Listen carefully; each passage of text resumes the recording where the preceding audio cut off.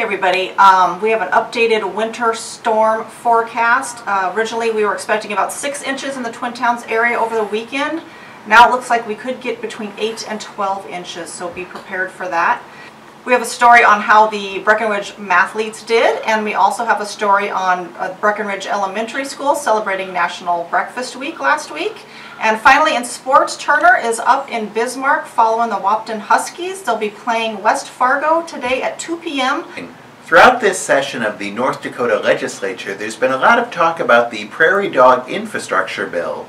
We have an article explaining exactly what this is, as well as also the latest progress of the bill.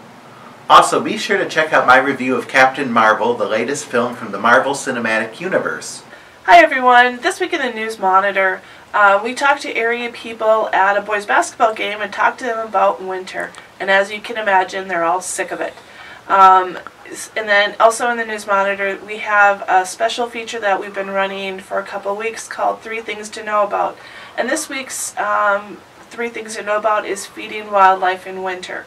And I also want to let people know that we have a We Want Your Photos section, and the call out for photos is going to be on St. Patrick's Day, which is upcoming here in a couple of days.